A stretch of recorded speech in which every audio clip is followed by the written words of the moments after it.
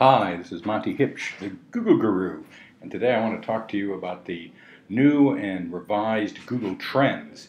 Google has merged Google Insights and Google Trends together, and the marriage of these two is a very, very powerful tool that you can use to identify keywords and trends and related terms, all to help with your search engine optimization and even Google AdWords advertising.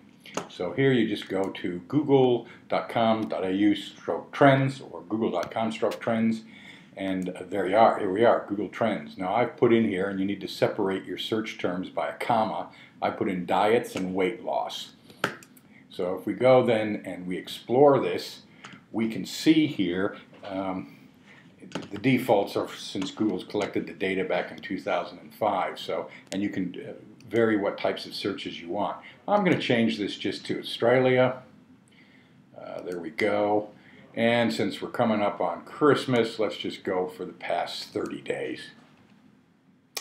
So, hey, look at that. We can see here that diets doesn't have very much traffic at all. It's all about weight loss. And in fact, weight loss, best weight loss diets, here are all of the related terms, and you can even click to see there's nothing rising for that one. But let's add another term if we want. Let's do it in reverse and see what happens. How about lose weight?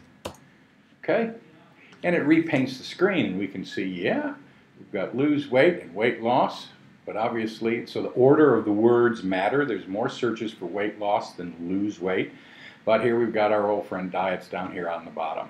So it's not a very positive one. So if you had a product or a service relative to weight loss, you wouldn't want to be calling it diets. You'd want to be calling it weight loss or lose weight. But I have to tell you, I tricked you, and I did this on purpose. Let's go up here to diets and change it to just diet. And now we put it in, and you can see I tricked you because it's actually diet. And diet is much more a powerful term than weight loss and lose weight, but the plural was not. So it all came down to the plural versus the singular.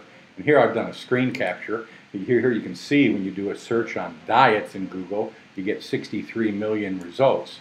But if you put in just diet, the singular, you get 529 million. So you can see how very important the selection of your words is. And again, here's diet. We can see diet plans, diet recipes. We can see those are the related terms. We can see what's rising. So obviously Food Map and HGC and Lemon Detox, these are all new things that have come out recently, again, in the last 30 days. All the data here is provided from Google's own search data.